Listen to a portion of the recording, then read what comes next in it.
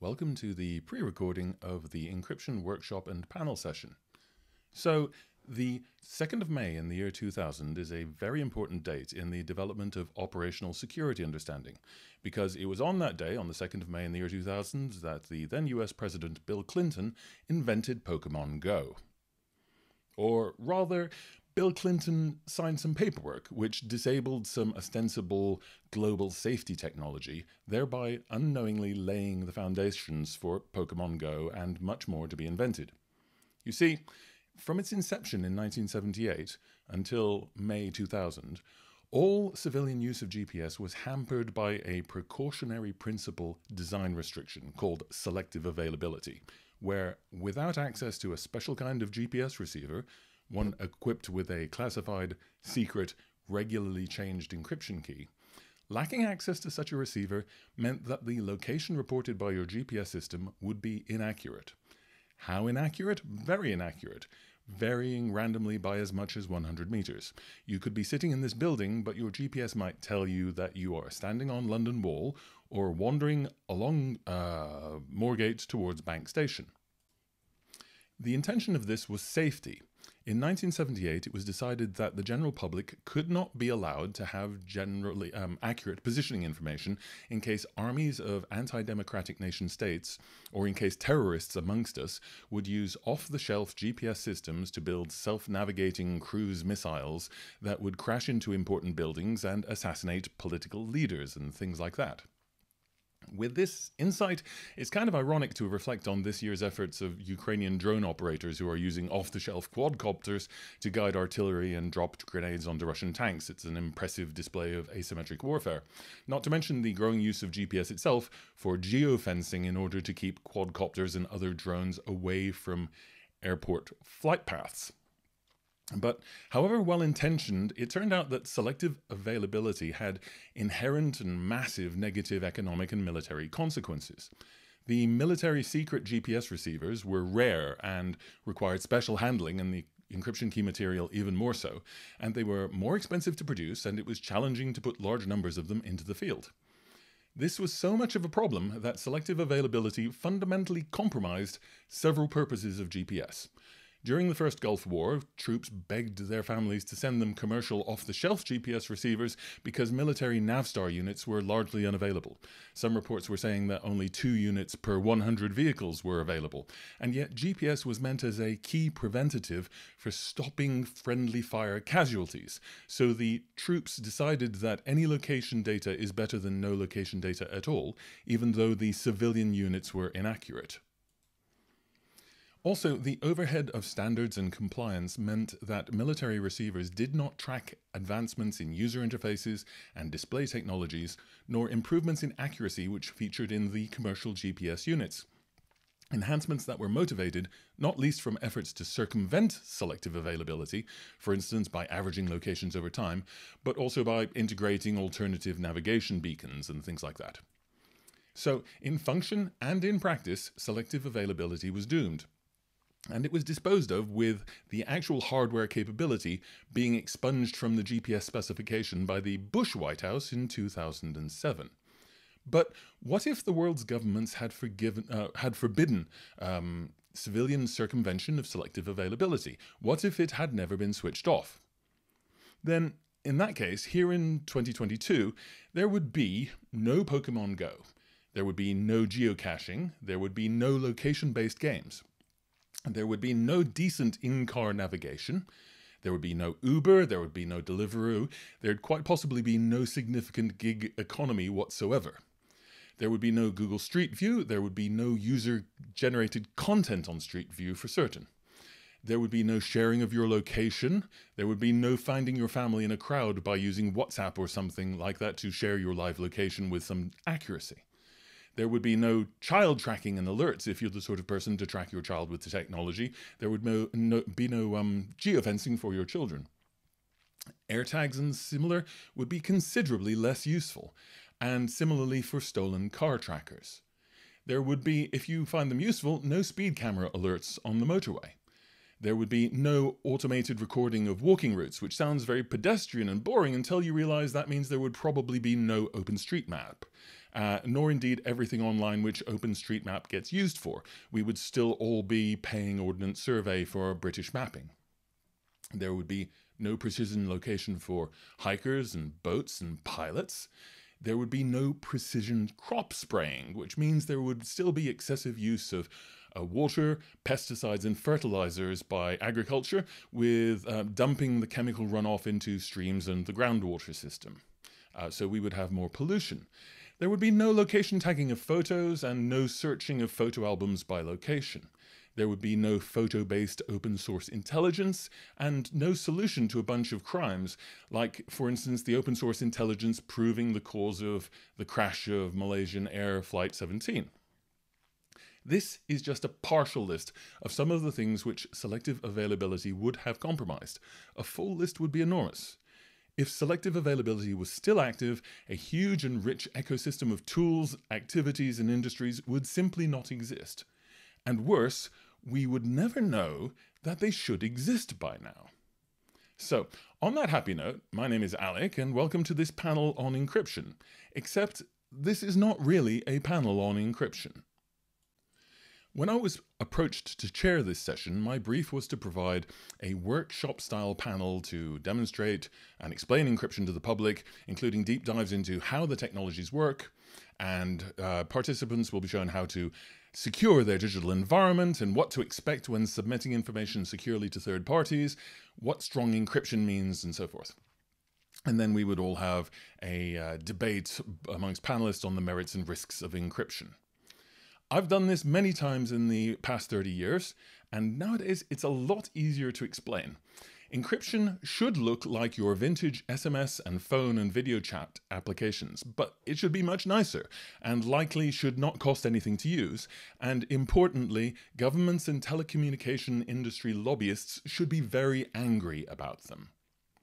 Also, all the other encryption that you use, like the small end-to-end encrypted cloud you probably have of all of your devices, your phone and tablets and smartwatches and fitness trackers, all sharing bookmarks and payment and other data amongst themselves, you should probably not even realize that it is there. Although you should keep an eye out for journalists telling you something is broken or missing, and then you need to fact-check the journalists and get angry only if they are correct, only if it's true. Also, most people don't really need to know how encryption works. There is no pressing obligation for a normal human being to be able to explain supersingular isogeny Diffie-Hellman key exchange and why it is suddenly a bad idea. The question of how to secure your digital environment immediately raises the next question of from whom, without answer to which we cannot meaningfully respond. There will be different answers. For you, what do you need to protect? For a teenager pursuing an abortion in some parts of the USA, something different. Versus an Iranian women's rights activist who will have different communication requirements and a different security threat model. Versus whoever our foreign secretary is this week and what nation states are attempting to hack into their phone. In summary, the only legitimate answer to how to secure your development environment, how to secure your environment rather, is it depends. It depends on you, and it depends on who is trying to attack you and your awareness of that situation. So we've covered explaining and demonstrating encryption, how encryption works, and how to secure your environment. The next and more interesting question is, what do people expect when submitting information securely to third parties? And the answer is actually surprisingly straightforward. People expect what they submit to third parties that it will not be seen, scanned, or processed by fourth parties, assuming that fourth parties are anybody else in this picture. The technical word for this is trust. And it is exhibited when, in the way that people actually care about what they actually expect, their credit card details not being ripped off and cloned in transit to a supermarket website. Or for that matter, if it was Tesco, then whether it really is the Tesco website or one of their approved partners on whose website they are clicking. These are issues and matters of trust. People expect that iCloud or Google Chrome syncing will not leak their passwords nor their personal information. And similarly for messaging, people expect that their messages will only be read by those people they intend, not by hackers, not by platform employees, not by government spies, nor covert law enforcement. From people's basic expectations, we can derive the most fundamental political and moral questions of modern information technology. And with those, we define strong encryption as encryption which meets these obligations, and thereby, in meeting those obligations, provides a firm foundation about which one may reason about security models in the construction of innovation. Now, when I was approached to chair this session, I was asked if I have an organization which I work for and represent so that we could list it on the website, which is presumably meant as a kindness to attendees so that they can work out who to cheer and who to boo. I don't have anything like that, not for the past 2 years. I'm a full-time stay-at-home dad. I'm a primary carer. I change nappies, I do all of the laundry, I do most of the cleaning, prepare food, wipe snotty noses, read books, sing songs, ferry my daughter to and from activities, play peekaboo, and so I suggested to the organisers that maybe they could put me down as a consultant or something like that. Bless them, this was evidently not quite what they were looking for, and so everybody, not just me, but everybody on the agenda suddenly gained improved speaker biographies, reflecting some of what they do, some of what they have achieved, rather than merely who they work for. In doing this, they implicitly made an important point, that we need to stop talking about abstract labels, that we need instead to talk about impact. So in the same spirit, exhibiting the same spirit of not talking about labels but about impact, I want to rename this session. This is no longer a session about encryption. Instead, this is now a session on giving people everywhere greater privacy, assurance, and confidence, and enabling them to keep secrets even from the state. Because that's what encryption actually does. That is the impact of the technology.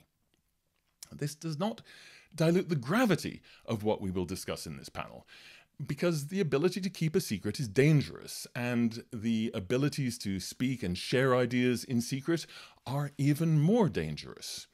These capabilities can assist disruption, political disruption, social disruption. They can assist conspiracy and genuine harm. They can undermine accountability, and they can enable bad people to do bad things. But all of these are assistants, because it's also entirely possible, in fact, even quite commonplace, to be a malicious actor or an abuser or a troll, whilst using unencrypted clear text communication, with or without anonymity. Even face-to-face is possible. In this world, there are a small number of people, very, very genuinely bad people, who would use greater privacy like they would any other public facility in order to do bad things. But to be adults in an open society, we need to understand and discuss the cost-benefit analysis of giving people everywhere greater privacy, assurance, and confidence, and enabling them to keep secrets even from the state. Just as with selective availability in 1978, we fear a novel technical capability, privacy, which may be used to commit atrocious harm, but nobody is currently advocating for the other side of the balance scale. And this is bad, because not only are our fears massively overblown and our proposed remedies somewhat disproportionate, but they also keep us from recognizing that unobvious future innovations will probably stand upon our giving people everywhere greater privacy, assurance, and confidence, and enabling them to keep secrets, even from the state. To reframe a popular cliche, we must consider the balance between safety and a vast multitude of things which can be achieved and harms which can be avoided by giving people everywhere greater privacy and assurance and confidence, and enabling them to keep secrets even from the state, including several forms of safety. Which of these would you choose? It's an emotive subject. Some people with a deep-seated belief in the precautionary principle approach balancing liberties with arguments like, if just one child is saved, then any amount of inconvenience will be worth it. So it's important to know for what follows that earlier this year the Home Office ran a £500,000 publicity campaign to lobby against encryption, against end-to-end encryption implemented in Facebook Messenger. The big number on their website said that 14 million reports of suspected child sex abuse could be lost through encryption. That number, 14 million, was intentionally quoted out of context in order to get you upset and to make you feel angry. The facts begin to come clear when you read Meta's own analysis of abusive content and what they send upstream as reports, where in one representative sample, they found that more than 90% of it was duplicates, and that of the accounts sharing it, more than 75% did not appear to have any genuine malicious or abusive intent. It was ill-judged memes and people actually complaining about something dreadful they had found and sharing it in order to complain.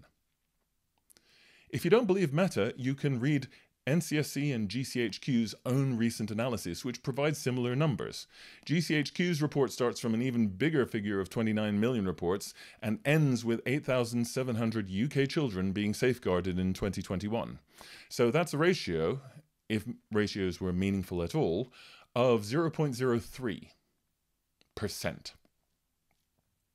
But the GCHQ paper doesn't go so far as to mention the final outcomes, where for the same year, according to government figures, 1,930 children had protection plans for sexual abuse provided for them, which contrasts badly with 24,000 plans, over 12 times as many, for neglect, and nearly 19,000, that's 10 times as many, for emotional abuse. We clearly have a big societal problem with childcare, and although tech is a huge issue in children's lives, tech itself is not the big societal issue. Care is the big issue. But one other problem with heroically wanting to save just one child is that it is simply not how the world works. For example, the number of people killed or seriously injured on the roads, including children, has been flat for about the past decade. It's been always in the low 30,000s, only marginally decreasing since 2010. That is until lockdown happened. The year 2020 saw 6,800 fewer people being killed or seriously injured, of whom 2,600 were children, compared to the year before. So, we see the opportunity for a concrete, manifest public good. We can save lives. We can reimpose national lockdown, save 26,000 children in the next decade, perhaps 68,000 people overall, save even more lives by reducing pollution and infection and so forth. So we should just bring back lockdown, right? That's common sense. But you don't hear many people proposing this. Why not? And it's perhaps because there is an unremarked balance where it is less important to protect abstract hypothetical children than to enable an economy and to allow people to live their concrete actual lives.